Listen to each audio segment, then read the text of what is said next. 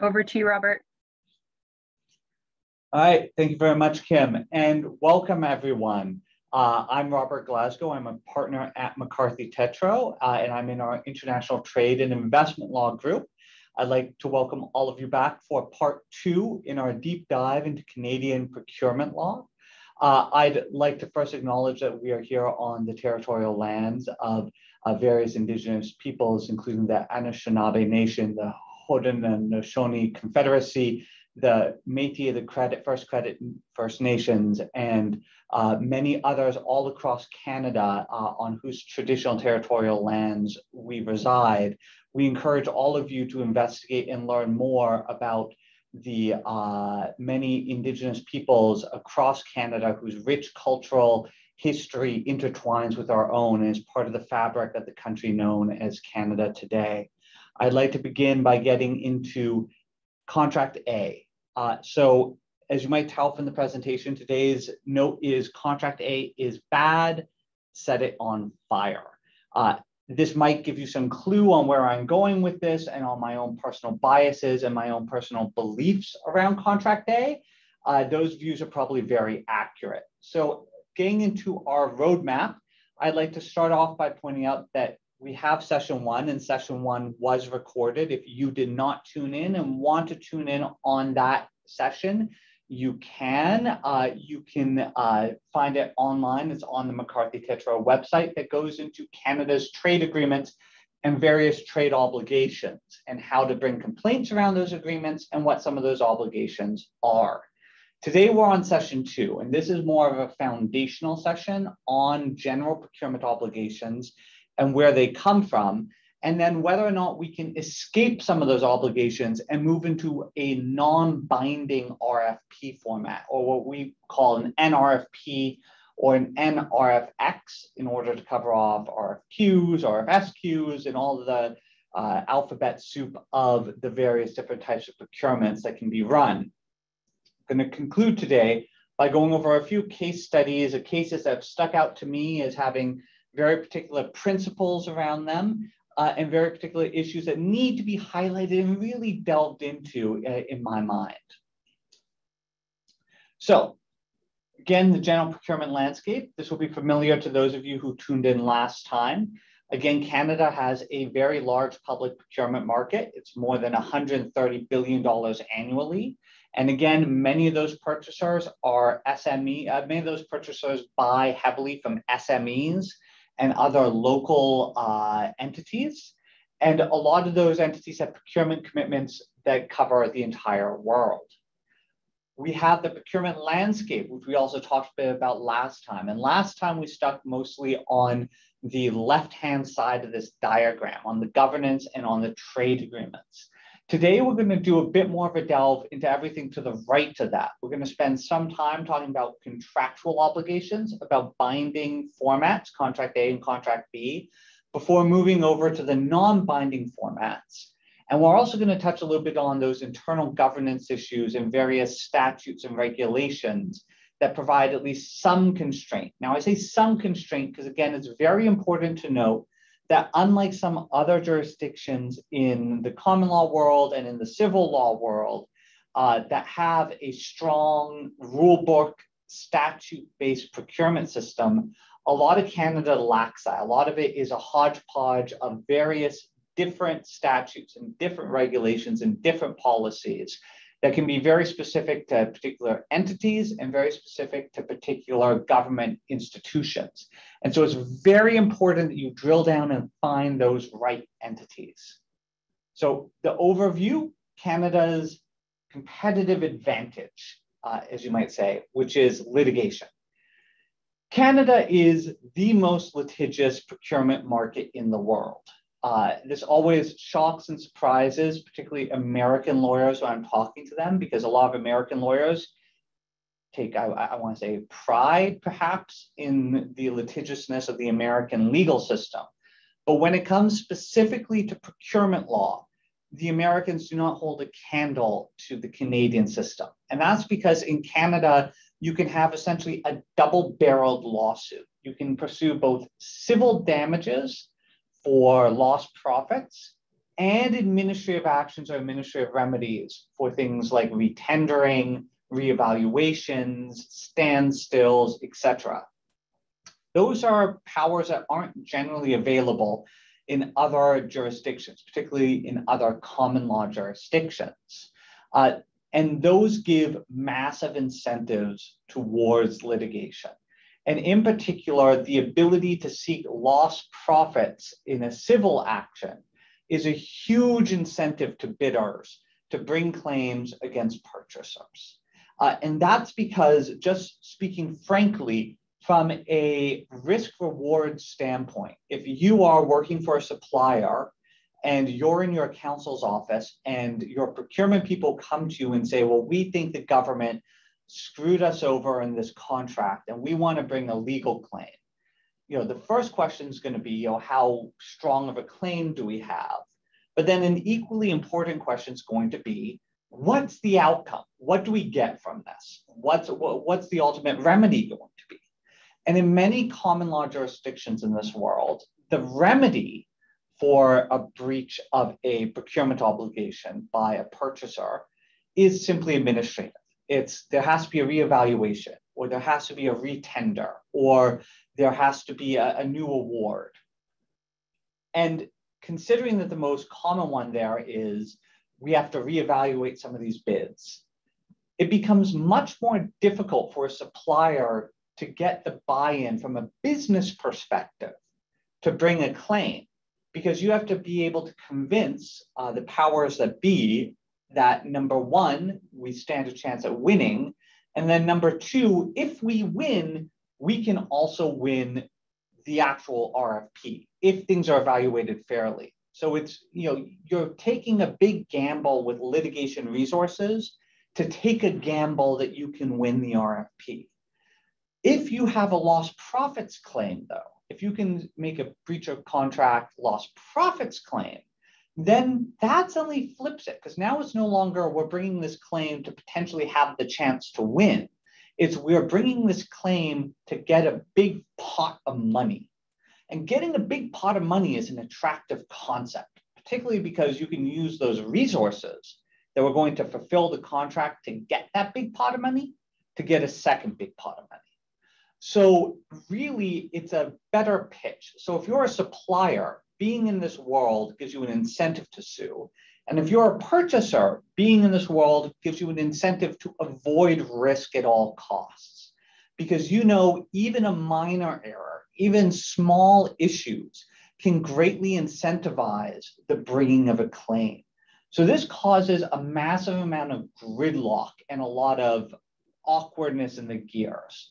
So how do we get here? How do we get to this place of risk aversion and easy supplier complaints? And one of the ways we got here is the Queen and Ron engineering.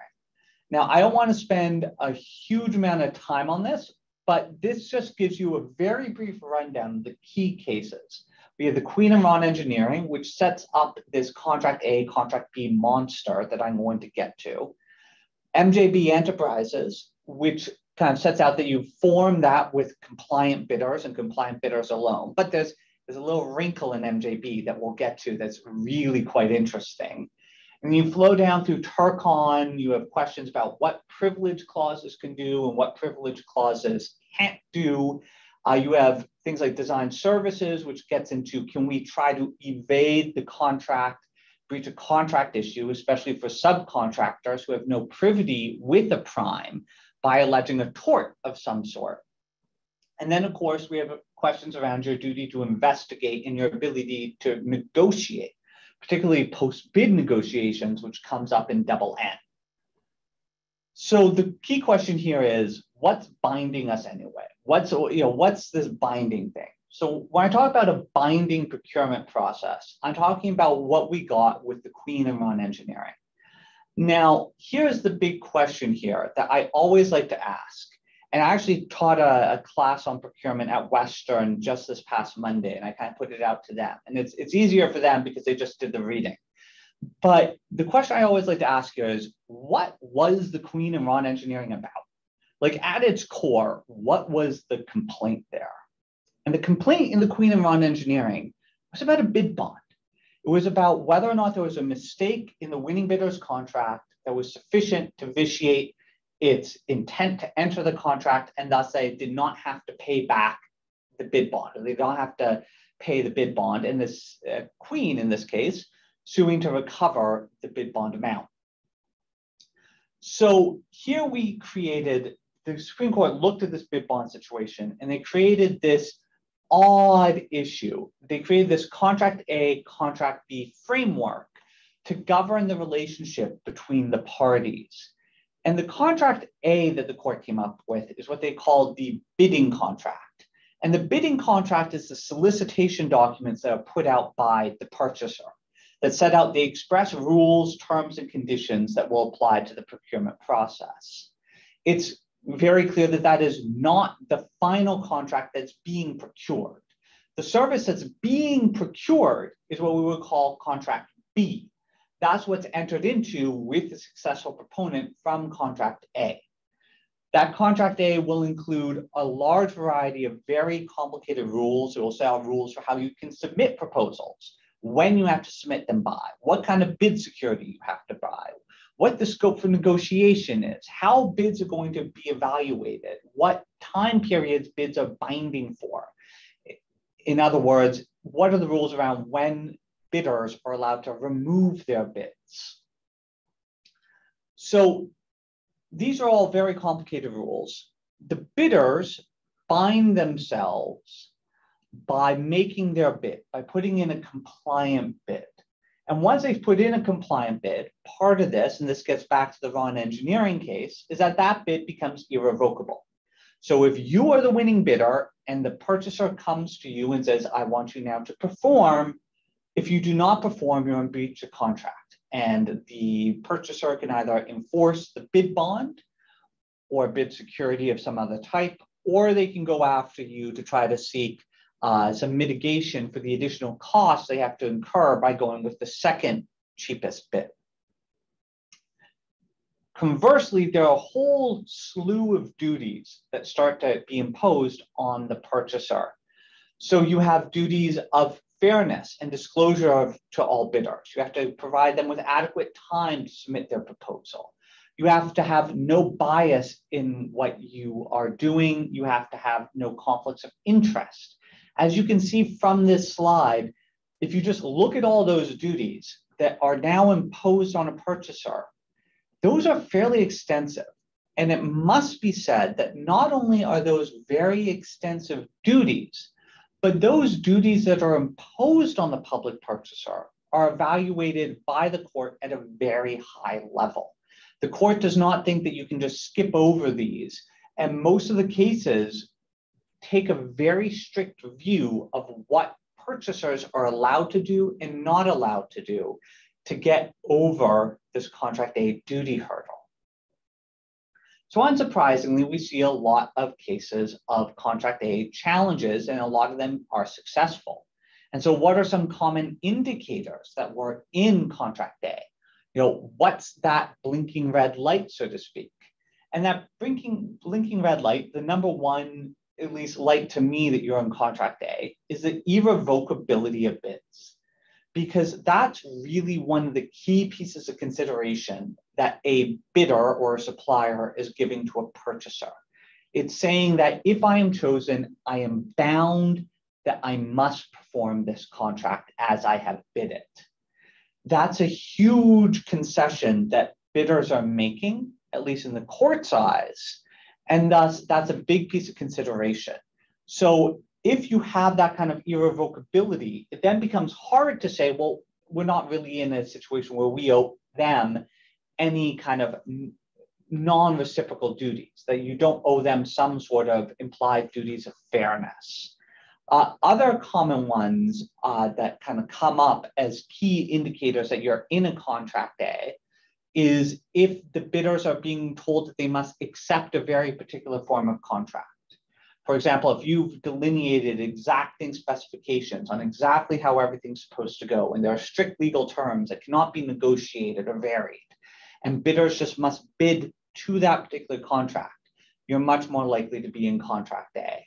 If you are instead going out there and giving broad scopes of negotiation, if you're going out there and saying that a lot of terms are to be negotiated, if you're allowing bidders a lot more flexibility, then it's something that's much more likely not to be in Contract A. And it's worth noting that this Contract A framework, while it started to catch on in a few cases in other Commonwealth jurisdictions, is again largely a Canadian construct. It's not actually the norm in many other jurisdictions. And this is one common problem that we see when we're dealing with US counsel and we're dealing with US companies that are coming to Canada, which is they'll enter into the market, they'll have their bid set up as if they are bidding on a US contract. The bid is accepted. They will go to start the negotiations because, again, in the US system, the RFP is more of a springboard for negotiations with the purchaser to nail down terms. And they're told, no, you have to perform exactly as you set it out. And that can cause massive problems because now you have a bidder who didn't understand that that's what they were doing. And that's why it's very important if you are in Contract A to understand the scope and the limits of the system that you are operating in, which is why it's bad. And I say this as someone who values systems over my own personal profits, because let's be honest here, if there's more litigation, it's generally good for procurement lawyers and particularly procurement litigators. It's actually something that's very good for us. It's good for us in terms of helping purchasers to avoid Contract A problems and to make sure that you're on side. My concern more is over the system and the system as a whole, because Contract A is heavily weighted in favor of suppliers. The duties and the benefits that a purchaser receives in Contract A is largely in the form of the irrevocability. It's knowing that you have someone there to perform. For all of the suppliers, Contract A gives them that lost profits motivation that they can jump onto and that they can pursue. And that protection that they get and the ability to seek those lost profits is a massive boon to a supplier. But from a systems perspective, as I said, it gums up the works. It makes suppliers very risk aware and very keen to know where they might be able to recover some funds. And it makes purchasers very risk averse, and it slows the system down, makes bidding more expensive for suppliers because those costs do get passed on, and it just makes the whole situation worse, which is why in the last few years, the market has been increasingly embracing non-binding RFPs, or as I like to say, setting Contract A on fire. And that's basically saying Contract A is dumb. We should not do it. We should not be concerned with Contract A. We should be looking at what the rest of the world does. We should be looking at how the Americans do procurement, how the Europeans do procurement. And we should be trying to replicate systems where procurement is done more efficiently and with less risk that in the end benefits everyone on the aggregate. So what are we doing here? Well, when we're looking at a negotiable RFP system, we're looking, instead of tendering for a specific contract, instead of saying, this is our Contract A to enter into Contract B, instead we say, this is our solicitation, this is our RFP, in which we are looking for proposals to enter into negotiations on. And that's why it's also sometimes called a negotiable RFP, because instead of bidding for a specific contract, it's bidding to be the preferred proponent, to enter into negotiations, to come to a binding agreement. So what are some key features here? Well, you just take that blinking red light list, you gotta flip it on its head. So you're typically looking at situations where there are no periods of irrevocability.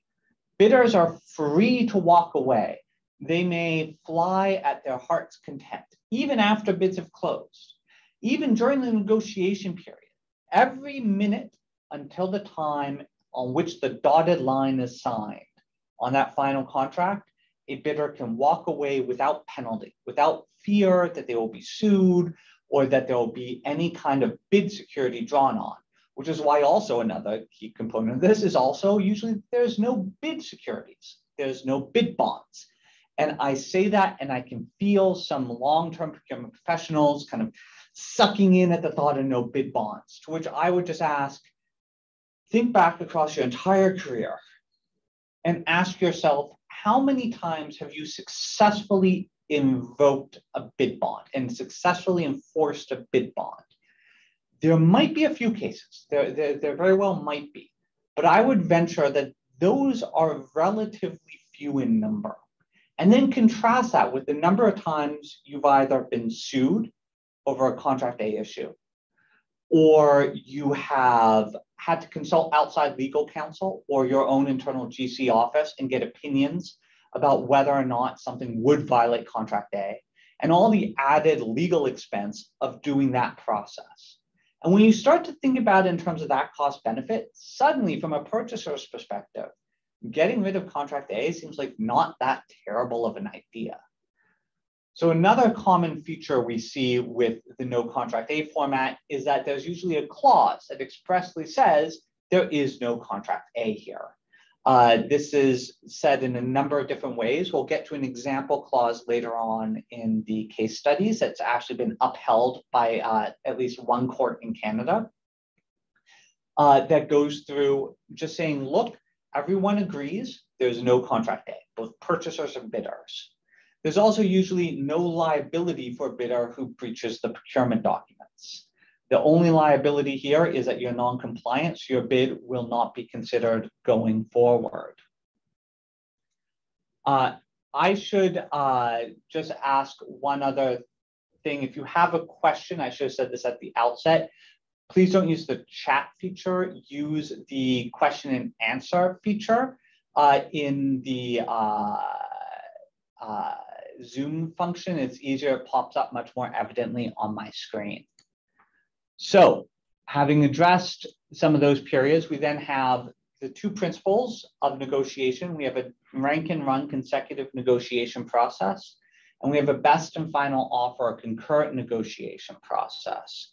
The rank and run process is something that might be very familiar to most of you. It's what most of us think of in terms of the consecutive of a negotiable RFP, where you come up with a process, you score your bidders, you rank your bidders, and you enter into negotiations with that top ranked bidder. And once you've concluded with them, you award that contract. Or if you can't come to a conclusion with that top ranked bidder after a specified period, drop down to bidder number 2 and continue until you reach the end. The other format is a best and final offer concurrent negotiations. This is also something that's very valid and can be done with this system.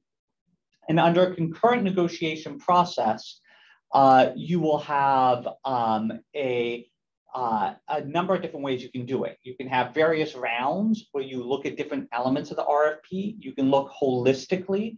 One very common way that a best and final offer is used is you use the first round to hash out compliance and technical terms to essentially set a threshold. And then you pass through all the bidders that you think meet your threshold on this is an acceptable bid. Like if I get the solution, I will be happy with it. And then on the BAFO side, you say, okay, now that those parts are frozen, we're going to negotiate with all of you concurrently and have a common submission date for your final bid on price.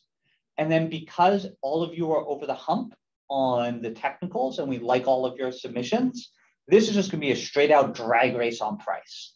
And you can use that to create a competitive tension if you're a purchaser.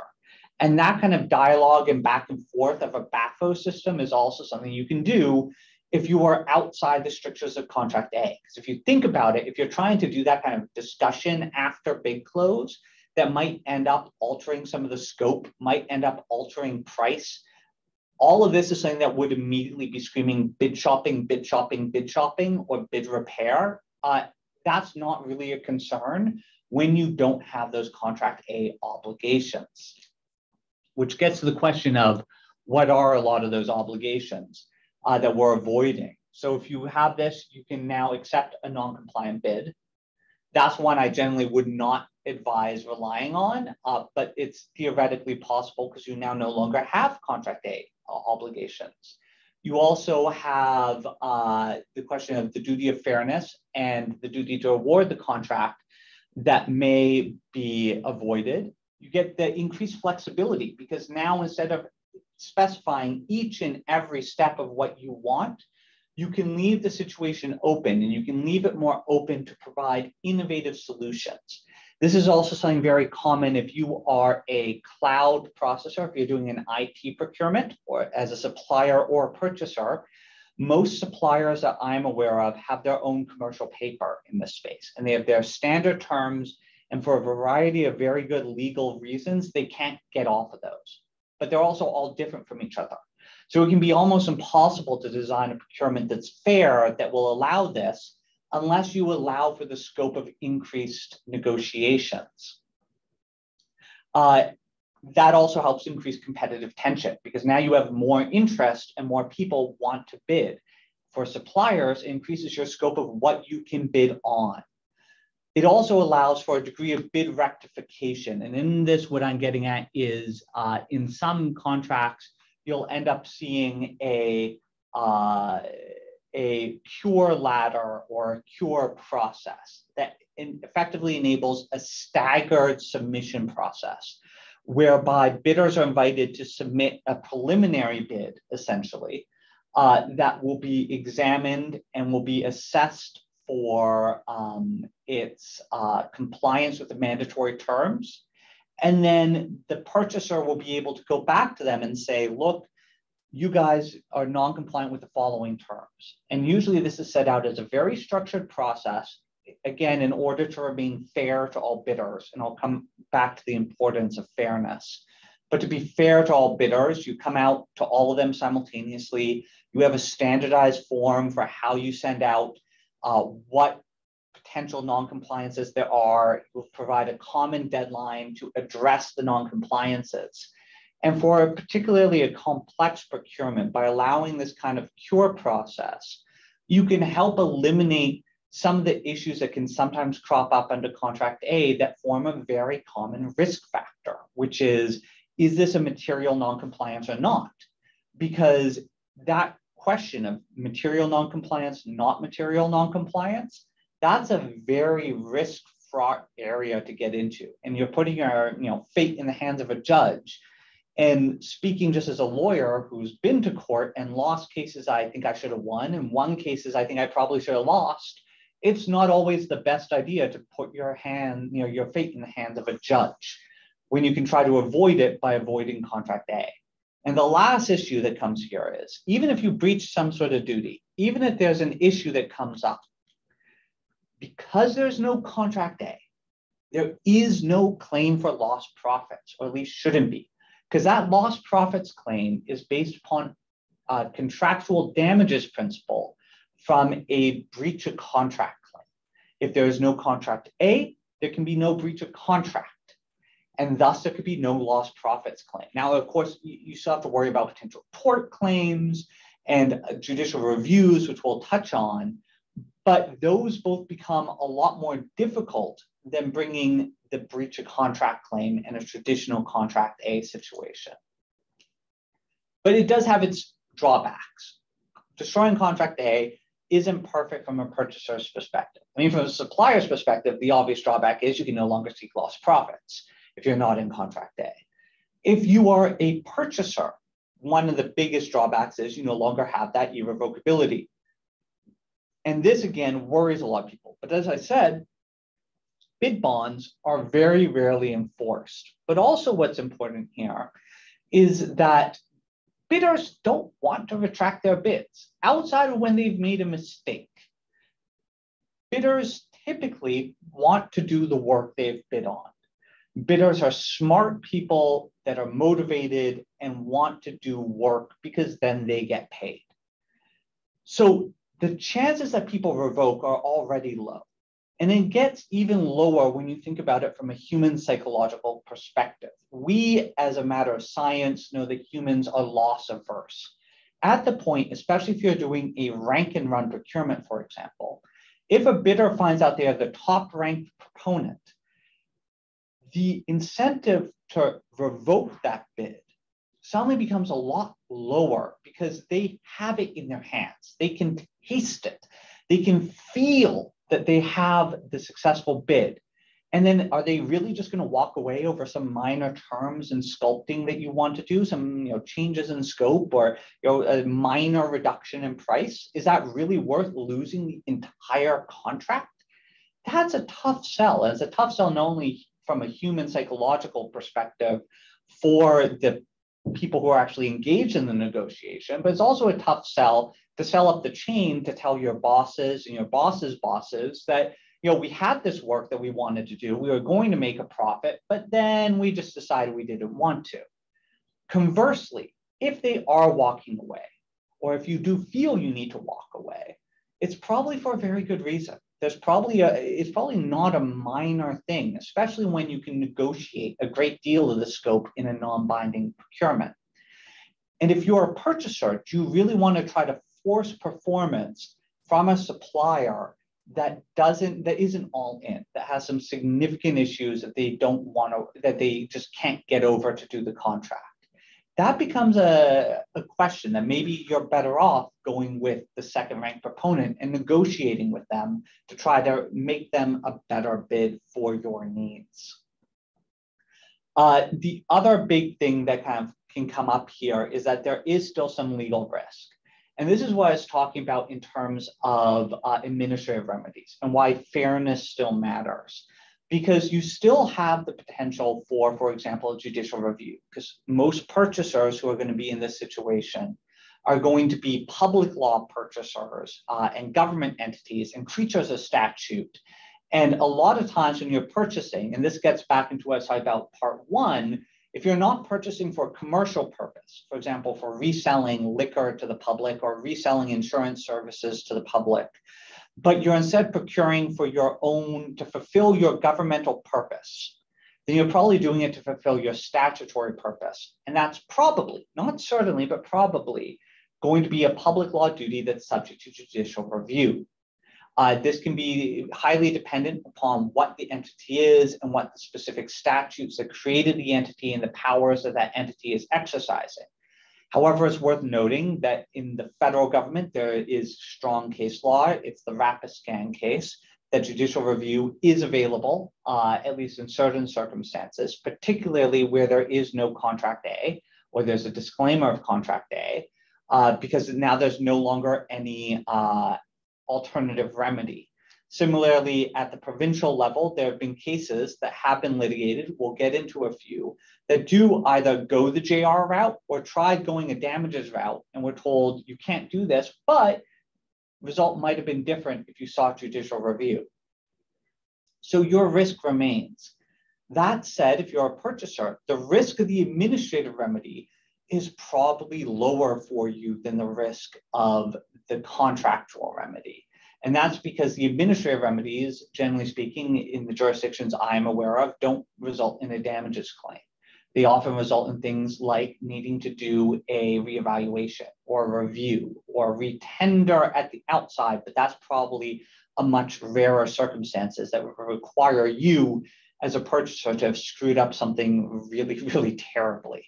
It's also worth noting you as a purchaser, depending on what type of entity you are, may not even be subject to that. And one of the interesting examples that we'll touch on is the BPS procurement directive and whether or not that is truly binding in a way that's judicially reviewable.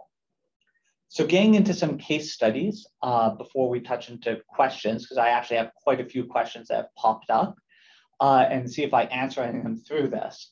The first is the Marine Atlantic, or what I like to call the landmine RFP. So in the Marine Atlantic case, it's a federal crown corporation in Newfoundland and Labrador.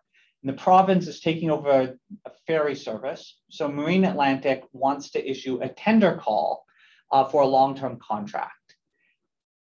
Instead of doing the long-term contract, which is what it's always done in the past, it called up 3 different providers to submit proposals for a short-term arrangement just until certainty could be arrived at.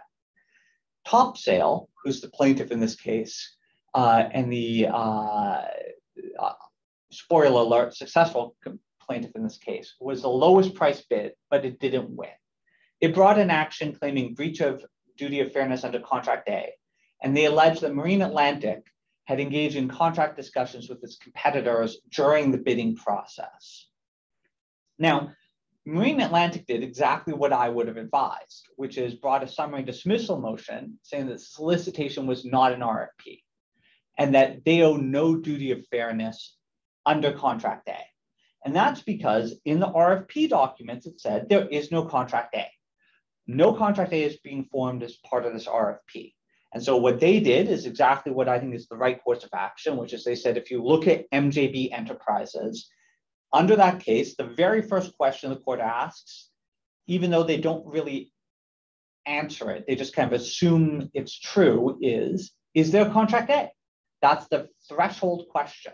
And that's the question from which all of this spills. And so the correct approach is to say there is none, summary judgment, no Contract A, no Contract A, no breach of contract, no breach of contract, we all get to go home, give us our costs. That's usually the right approach. There's an issue. Topsail argued there was a Contract A because this wasn't just a straight up RFP. There was a pre-qualification where the bidders were pre-qualified under a Contract A framework.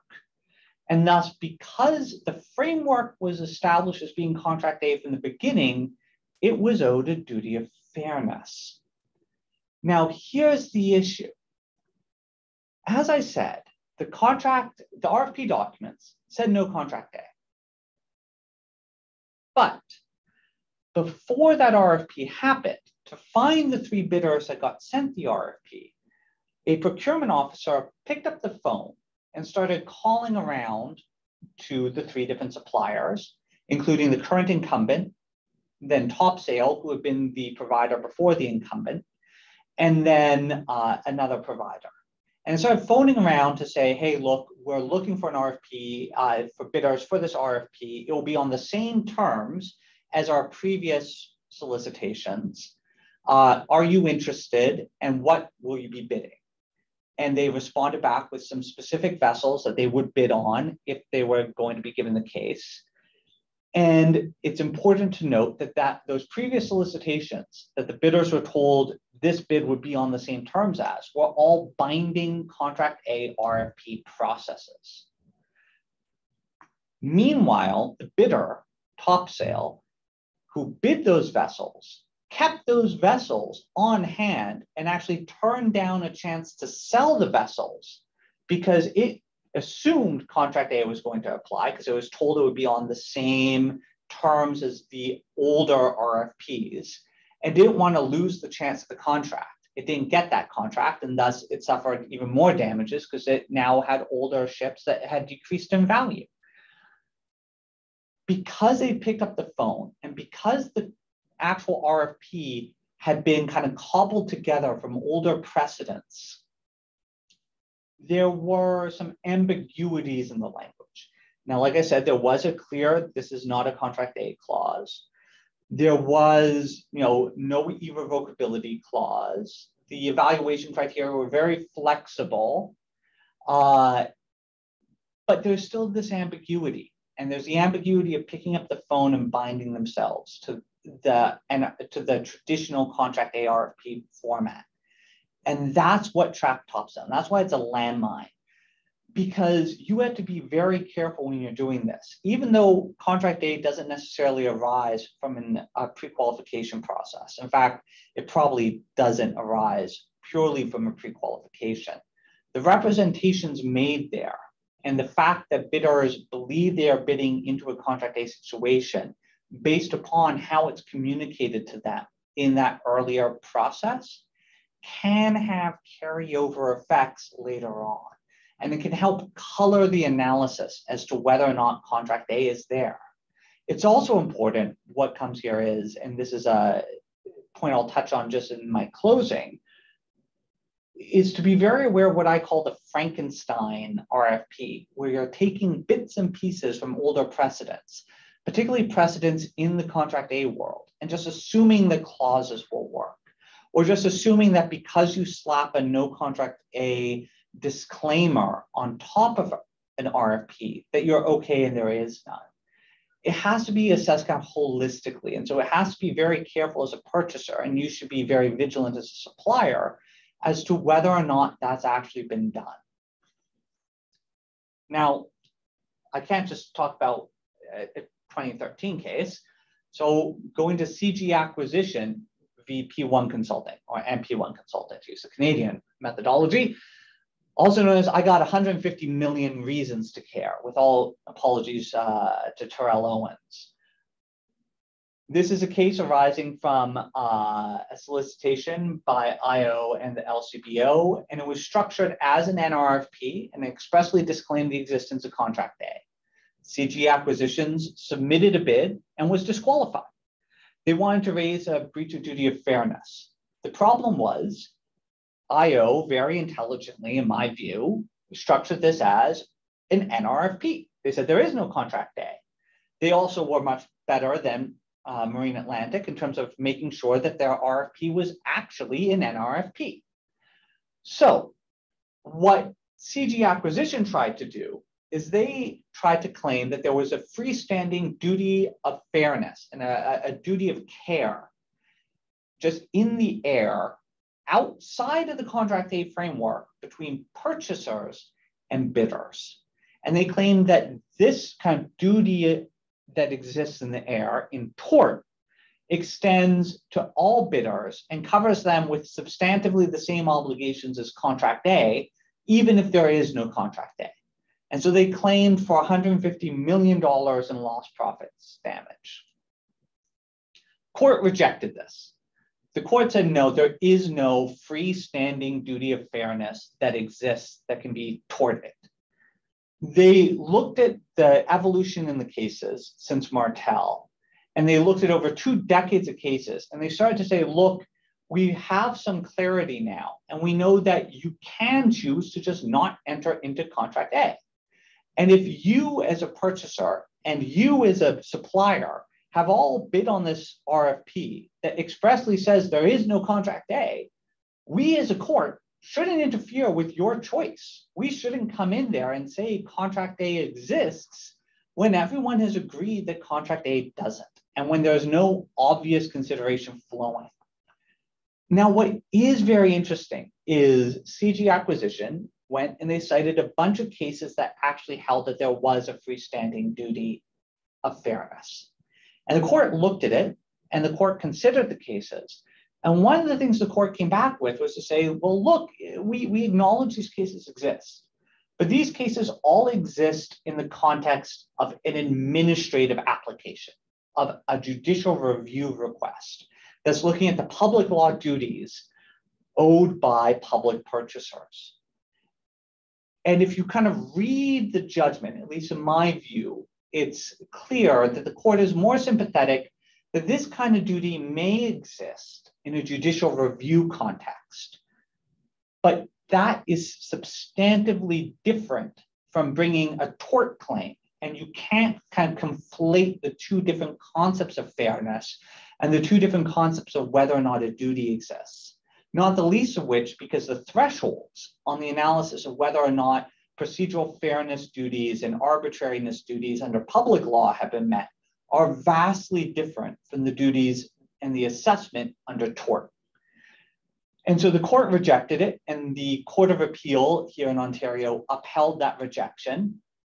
So here we have a case of where NRFPs have been successfully used.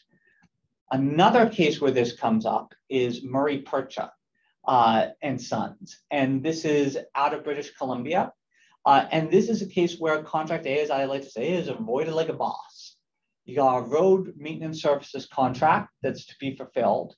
The city in their RFP, again, structured their solicitation as a non-binding RFP process.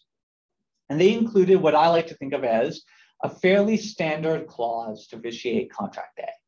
And the court cites the clause, and the court kind of goes through in their analysis what the clause means. And I've popped it up there for all of your viewing pleasure. And I should note that This presentation will be available online down the road as a blog post on the firm blog. So if you want a clause that has worked at least once in the past at a court of appeal in Canada, the court was very kind to replicate it so everyone would know what it looks like. Now, it's worth noting that once again, the court here continued to analyze the situation against public law duties. And it's once again clear here that there is a distinction and an importance to remember that public law duties can continue to exist even if there is no contractual relationship. And it's a very thorny issue, and it's why you always have to be careful about fairness and about arbitrariness as a purchaser, and vigilant about fairness and arbitrary treatment as a supplier when you're engaged in an RFP process. So just some conclusions and some additional issues.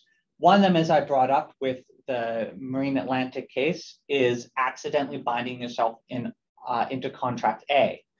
So this is one that I've kind of put on here just as a thought, because this is something that's come up before, and it's a question in my mind about questions around break fees and honoraria and other bidding inducements that sometimes happen.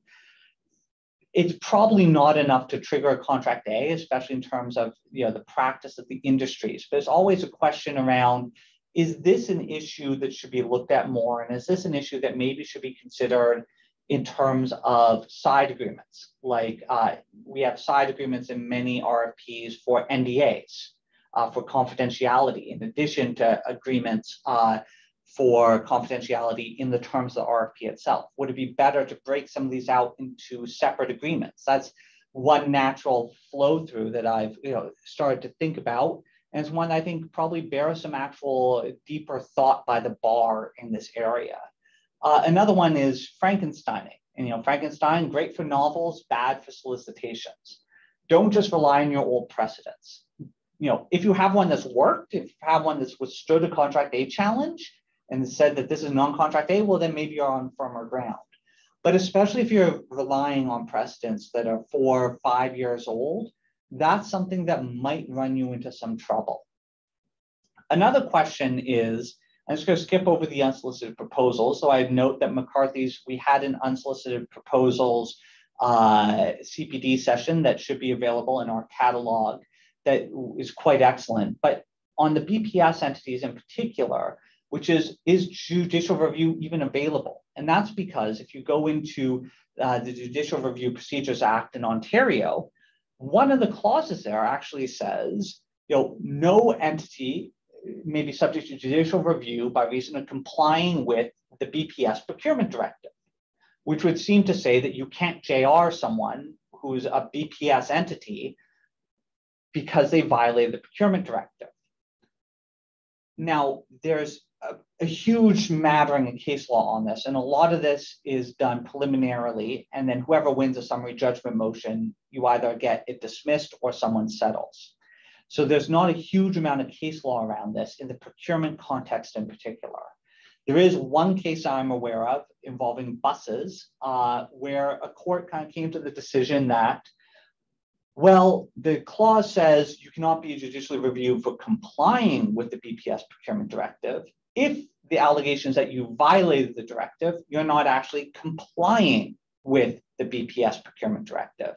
And as such, you can be judicially reviewed. And if you win, you're right, you're immune. But if you lose, well, you haven't been complying with it, so you can be reviewed.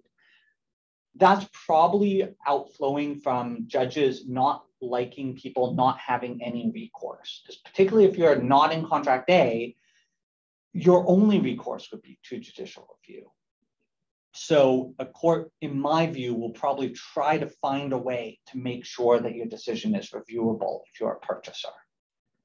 So final considerations, try to frame any solicitations as performance-based. As I like to say, not only does this spare you from potentially biasing bid specifications as a purchaser, but suppliers and bidders are often very clever and innovative. They'll think of things you have not as a purchaser. And suppliers out there, you have a lot of ingenuity that you can bring to the process to help deliver better value to taxpayers and to purchasers. And so solicitations that are flexible allow that to happen. Tied to this is to leave a lot of latitude for negotiations, both because it helps mitigate against a finding that contract A exists, and because, as I said above, bidders are clever and innovative. And if you allow for a greater scope of negotiation, if you allow for more flexibility in the process, suppliers will find a way to surprise you pleasantly in what they can deliver. Know the purchaser's MOU or a memorandum of understanding with the province or the federal government, depending on the type of entity. It's procurement policy and its rules. And that's because knowing your own rules and knowing the rules of the purchaser can give you an inside track on any judicial review, right? Because it really helps your claim to not just be grounding this in you have to follow contract A and they didn't, thus court should read in a breach of procedural fairness, but to be able to find particular parts of an internal policy or governance that have not been changed to say that a potential procurement move has violated that policy. And the violation of the internal policy guidelines and procurement rules of the entity is a powerful piece of evidence that the procedural fairness of bidders has been violated. And this is what was at the core of the Court of Appeals finding in the Rapiscan case in the federal court. Finally, in the last rule here, and I had to include this because as I was teaching on Monday, the class didn't really know what it was and it made me feel a little bit old, but follow the Bill and Ted rule of be excellent to one another. It's truly one of the best rules in my mind. It's how I always foundationally frame this, which is don't think of how you can screw over a purchaser. Don't think of how you can screw over suppliers, how you can be hyper technical in the rules. Because the more you rely on hyper technicality, the more risk you are going to be assuming.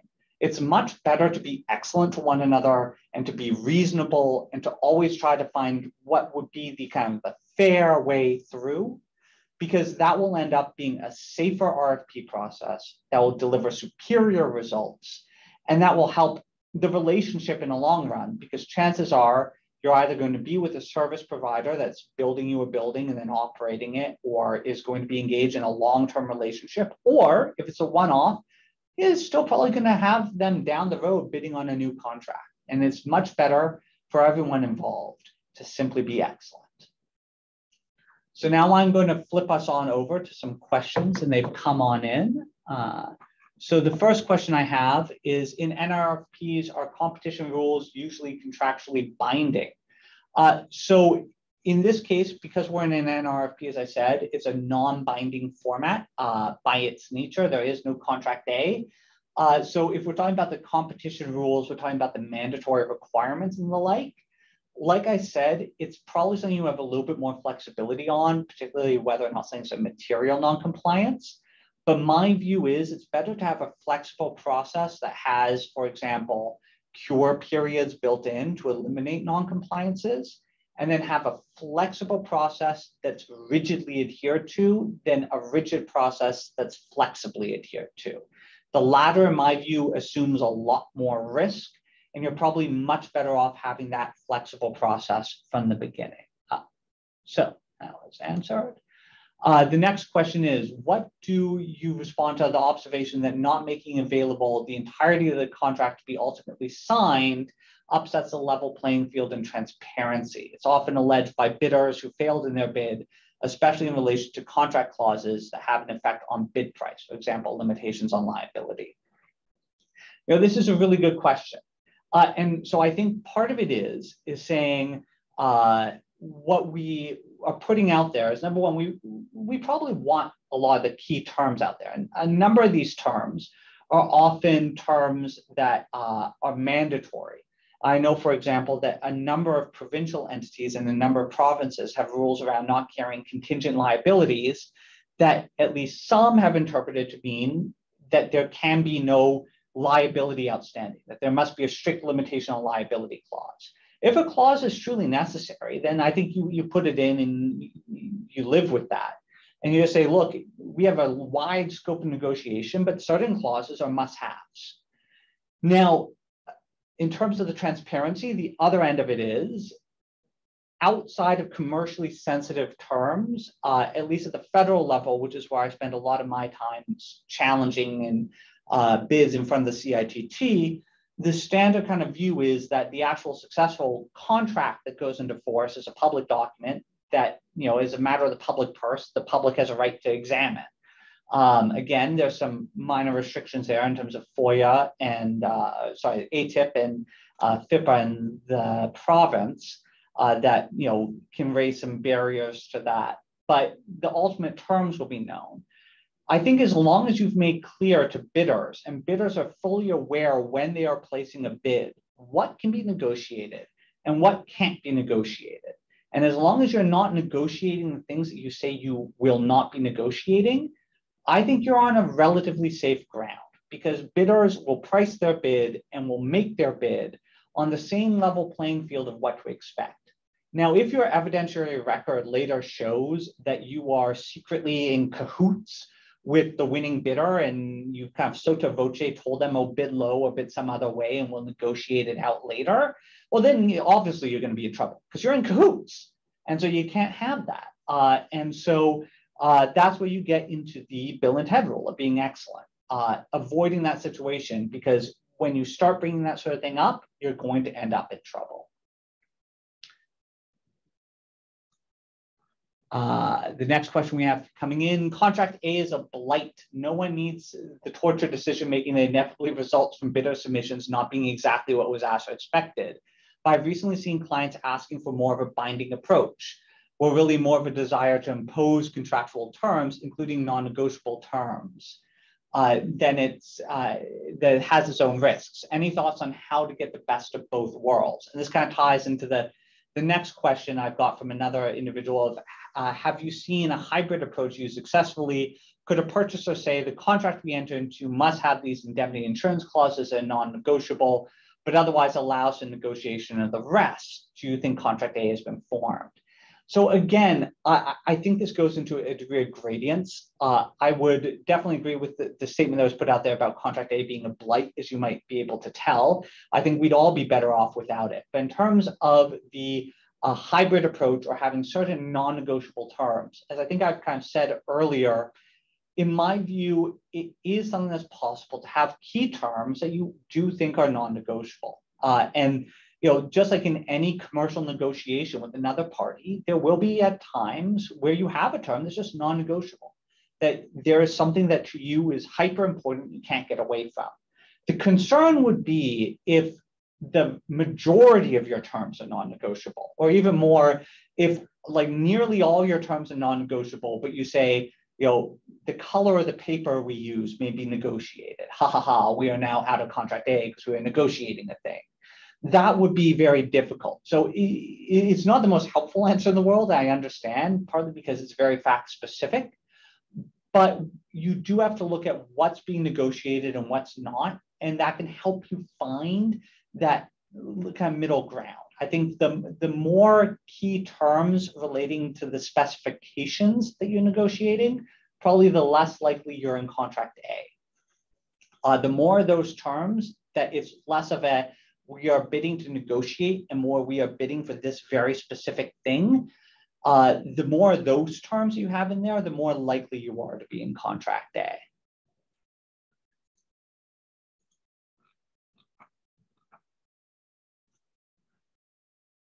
How do we push clients to be more aggressive about going into NRFPs and not fall back on safe or conservative approaches? This is another very good question. It can be difficult, especially because sometimes, as I said, the Bill and Ted rule would seem to indicate going to the safer approach. I always like to think of it in terms of sometimes you've got to think of it from a business risk perspective and to try to draw analogies. And one way I try to calm a client down or try to help them with it is to try to find some of these cases like the P1 consulting case, like Murray Percha, to show them these are situations where actual courts have struggled with contract A and non-contract A procurements and have successfully said that purchasers can rely on it. And I think that can really help settle a client down and help them be a little bit more aggressive. But I'm always cognizant of the fact that at the end of the day, it's not my money. And to be fair, as I always like to tell purchasers, if they're a public purchaser, it's not your money either, because in a way it is my money. It's my money, it's your money watching this, it's my boss's money here at the firm, it's all the taxpayers' money at the end of the day, if it's a public purchaser situation. But at the end of the day, I'm not the one that might be hit with the damages award. So I do like to help clients. I'll try to settle them and I'll try to get them the best advice and the best approach. But I'm cognizant there's always a risk scale. And I think what's probably needed is recognition from the very top. And I don't just mean the top of the civil service in these areas, but also from elected officials and also from us as voters, that sometimes if you want the best results, if you want innovation, and if you want the cheapest results overall, you have to accept that sometimes litigation happens and it might not go your way. And I think that that's incumbent on us as voters and our elected officials to recognize and to try to avoid a culture of blame shifting and risk aversion in a purchasing situation. Do the trade agreements bring a duty of fairness if an NRFP is chosen? These questions, I know I'm over time, so if you're logging out, by all means, but I'll try to cap off these questions. The trade agreements bringing a duty of fairness, kind of. So the trade agreements recognize that negotiations can happen, and the trade agreements give you a much wider array of powers to structure your RFP how you want. And there are definitely the ability to do negotiations and to negotiate even key terms. And there's a fantastic CITT case that's actually older, the Xenex case, that had a negotiable format back all the way in like 2007, that they got in trouble not for the format, not having negotiations, not negotiating scope, not negotiating price, but just because at the end of the day, when it was clear that negotiations were falling through with the top-ranked proponent, they didn't give them a warning. They didn't say, this is your last chance, best and final offer. They just took the last offer that they got and said, this isn't good enough, we're moving on, and they sent a termination letter. And that failure to provide the final chance was what the Federal Court of Appeal ultimately upheld was a breach that they should have done.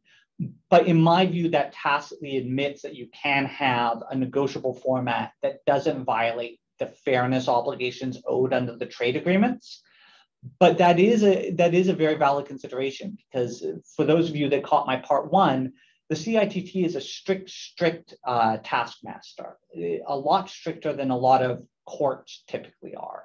And so you've got to be thinking about that. I think in those situations, you want to be vigilant about how you describe the scope of what can be negotiated. And that gets back to the strictly following the flexible process as opposed to flexibly following the strict process. If you give yourself that room in the solicitation documents, so all the bidders know what's going to happen, then number one, they are probably not wrong. And number two, you have to remember, if you go back to that first part, and I'm assuming some of you were here for that first part, you have to think about it from the limitations perspective. Because in Ontario, you have 30 days for a judicial review, the federal court, 30 days judicial review, the CITT, you have 10 business days to bring a complaint. And that's 10 business days from when you knew or reasonably ought to have known that you had the basis of a complaint. So if your complaint is that, well, they allow bid repair because they did this cure process, or because they engaged in negotiations, and that was us wrongful communications, unless there's something particular about how that was done that differed from what was described, in my view, the breach that would have been evident and would have been patent from when the solicitation documents get released. So if you as a bidder or a potential supplier have not complained about it until after the results are known, unless there's something particularly in how it was done that showed bias, in my view, you've kind of done a CGI in Canada post-core issue where you've kind of adorned to that process by letting that limitations period lapse. And so that kind of also addresses someone else asked a question about CETA. Someone else has asked a question about the methodology of competitive dialogue. That's a question that's probably a bit too long to get into, but I'm happy to address it afterwards if you want to flip me an email and we can think about that question later. And then the last question, just getting through this all, have you ever seen a request for pricing in an RFQ prior to an NRFP? And regardless of that answer, what risks might be of doing so? So I generally haven't. Generally speaking, what I've seen in the RFQ process is less about pricing and more about trying to gauge financial capability and gauge viability in terms of a technical perspective. So that's not something I have a huge amount of insight on. I think, again, it would also depend somewhat on the nature of how the RFQ was done. And I know whenever I help people with these RFQs, I'm always very keen on making clear in the RFQ process, the RFQ is also non-binding. And the RFQ is also one that you're free to walk away from, even after you've qualified. There's no penalty, there's no security you have to post. You can go right out that door.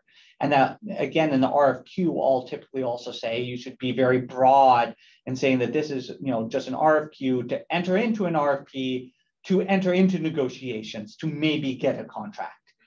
Because I always try to space that out and make very clear that when we're going to be using, or even might be using, a negotiable RFP format later on, that we want to be clear from the outset to avoid a Marine Atlantic scenario. So that's how I'd touch on that one. So with that said, I think that this has just about wrapped us up for this second deep dive. I've now covered the entirety of Canadian procurement law in 2 one-hour sessions. No, I really haven't. This is just touching on the surface of a deep dive. There's a lot of nuance. I'd encourage you all to go out, discuss it with counsel or with your own internal resources. I'm always happy. My phone line is always open. Again, my Twitter handle is @TheTradeLawGuy. Sometimes I will talk about procurement in amongst my other topics, including my wonderful and beloved Dallas Cowboys. But otherwise, do I have one last question that came in? Just saying thank you for the presentation. Well, thank you very much for watching. I hope you all have a lovely day, and may your procurements always be in your favor. Bye.